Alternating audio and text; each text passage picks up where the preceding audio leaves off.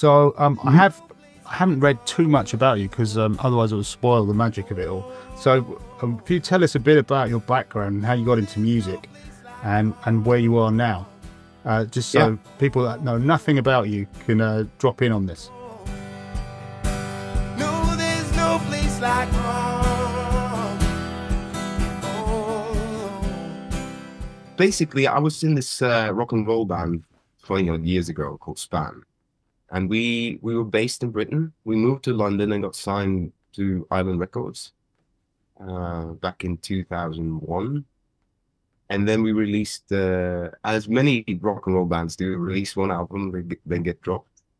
But it was a minor success, I would say, in Norway, where we all came from, and we were all expats in London. Right. And so when that band kind of fell apart, it was basically because of my vocal cords couldn't stand the strain of having the strongest drummer in the universe, and we had to match, guitar amps to that. Oh, yeah. And I'm still playing with the drummer, and he's still the strongest man in the world, but plays a lot more. He goes easy on the drums.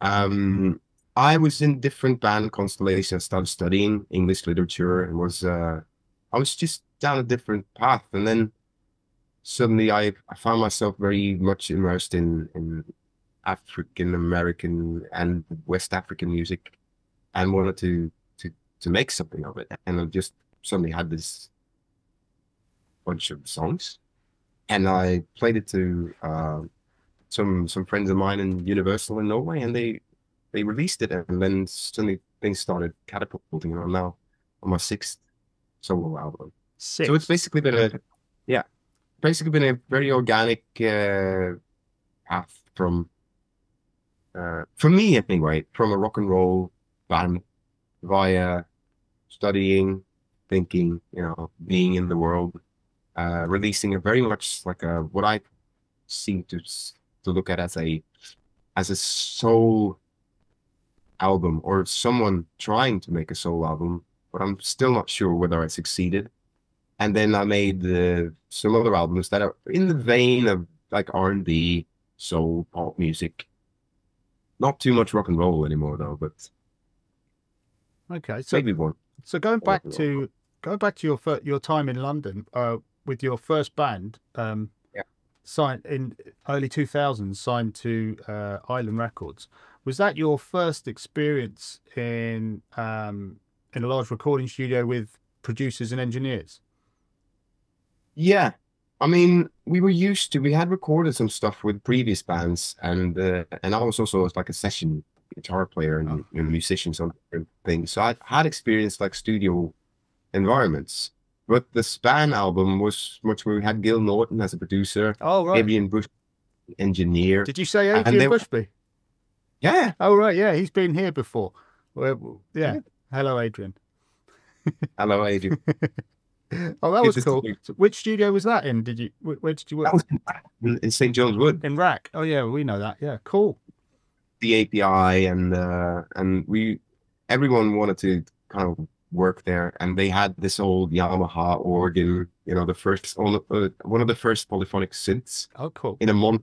Yeah, it was amazing. I mean, we lived there, we recorded there for better part of a couple of months. Wow. It was just proper big session. And then sort of springing forward to your solo stuff, you say you signed with Universal. Yeah. And how's that recording process been for you as a solo artist? Do you work in similar sized studios in Norway? Very different. Oh, right. I mean, most of the first album was made in a little shed, about the size of this. Actually, this is, I mean, 2 people in here. This is an old garage. Okay. And you couldn't fit like a mini in here either. It's so small. And my first album was basically made on a tiny Mac with Pro Tools LE on it, and just the microphone that came with the M box. Yeah. And it was made with basically everything was, I could reach everything. Had a small keyboard and some drummy things, and a cello that I jugged. I was just trying out different things and really discovering what I could do with Pro Tools, just by myself. And then we took some of that material in and took it to a studio in Hoboken in New Jersey. But that was like finishing touches. The most part of it was made. We released demos, but properly mixed afterwards. I did work in a very swanky studio down in the Isle of Wight for my third album, with Paul Butler as the producer, and that was like it was back in Rack, but it was for the most part. So, what was the name of the studio in the Isle of Wight? Is it Chale Abbey? Yeah. I know that one. Mike's been there as well. Cool. Nice. Nice. But for the most, I've been like working with songwriters / producers, or even in here, just recording things in a rudimentary way, and then touching it up with sending files to drummers, getting files back, just aligning things. Okay, so is your live performance completely separated from the writing process? If that makes sense. Does your because you perform solo, don't you? I do. I also perform with a band, but it's because of financial reasons. It's kind of hard to get that band out of Norway. Right. But my fourth album was called Humanoid. That was more like a live album with a band recorded in a. And that was that album we kind of took on the road as it was recorded, because it was very much based around the live experience. But for the most part, I would see if I play solo, it will be an interpretation or even a translation of the studio versions. I try to not limit myself when I'm in the studio, and I can if I want like an element, a sound element, I can just get it, play a tambourine or whatever. It's very hard to do when I'm playing solo and my hands are all occupied to get out the tambourine. Yeah, of course. Yeah. Cool. And so, where are you at the moment? What are you working on at the moment? Are you in between records? Have you got a new one out? What's happening? Coming on October 6th. Is mostly recorded in Los Angeles. I just went to LA last year, or one stint in October and one stint in January this year, to basically write some songs with people who have good connections into film and TV. And the plan was just to write maybe one song in that 1 week of October that could be used for, like, the end title song or whatever. Right. And we ended up with 5 really good songs that are very vastly different from anything I've done before. And so I just wanted to book another week, and ended up with 5 more songs. So that was very much like I've never worked that effectively and productively with anyone before, but I did with Neil, the people I wrote with. So I missed you there. Who did you write with? Sorry, worked with a guy called Neil Ormandy. Okay. Mancunian who lives in Los Angeles, right? And guy called Abe Dirtner is very much like a weapon of mass destruction. Does production, engineering, plays great piano, bass guitar, everything. So works. Were you working at their studios, their home setups? Yeah. Oh, right. Okay, that's interesting. And do you figure that very small? Very small. Similar size. So is that a direction you want to take things in, to the more sort of cinematic filmscape type production? Yeah, in a way, I kind of did it as an experiment, just to broaden horizons in a way, and how to write, how to compose music. This was very much like a keyword writing session. You have like 7 archetypical storylines, and wanted to write something that could fit any of these 7 storylines, which is a very cinematic way of thinking about writing songs.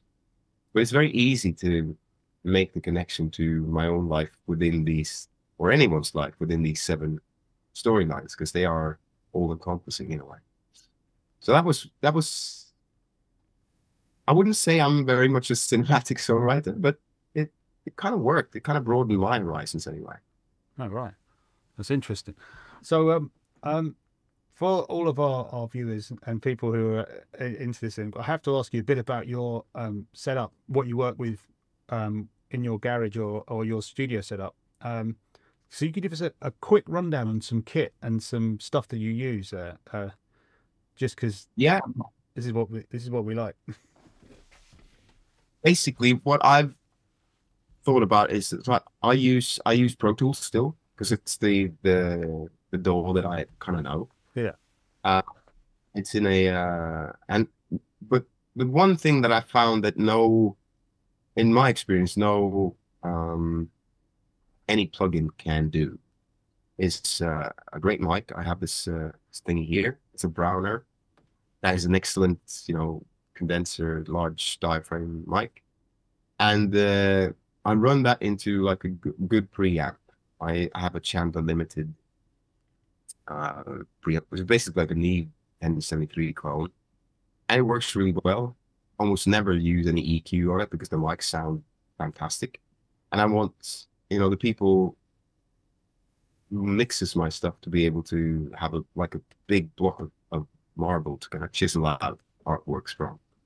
So that was the main idea, and I run that into a Purple Audio, it's an MC77, which is basically also a clone of a Uray 1176 or 1176, and that goes pretty much straight into Pro Tools. I have other bits and bobs. I have some APIs and a lunchbox thing. It's a 512s and a 550 EQs. And I do have some distressors that I must say I almost never use, because I think it's almost like I have them here, but maybe I want to sell them. Give me a call, because they're really useful. I will.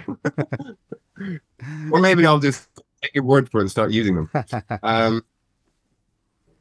And then that goes into what's this? It's a Fireface UFX like interface. RME, yeah. RME, and it works like a charm, and that goes straight into Pro Tools, and I use whatever EQ plugin that normally comes with Pro Tools. I'm really not into finding out a lot about plugins, but I'll use something that's usable for like a rough mix, and then send it on to someone who does better stuff with mixing. Yeah, when you're talking about mixing, who do you use? Do you have go-to people, or do you just each project leads onto a different person? Do you have what's your thing there? I have a guy that I've worked with for my last 3 albums normally, that is called Bjarne Stensli, who's done tons of Norwegian stuff. He's a good friend of mine, great all around great guy to hang around with. But this last album was mixed by a guy called Kevin Mintz, who I've never met even. I just the people in LA wanted to use him, so I do it. And it sounded absolutely amazing. That's good. With the mix process, do you do this sort of thing? Do you do a Zoom thing, or do you go and attend the sessions to review the changes? Normally, I would love to attend.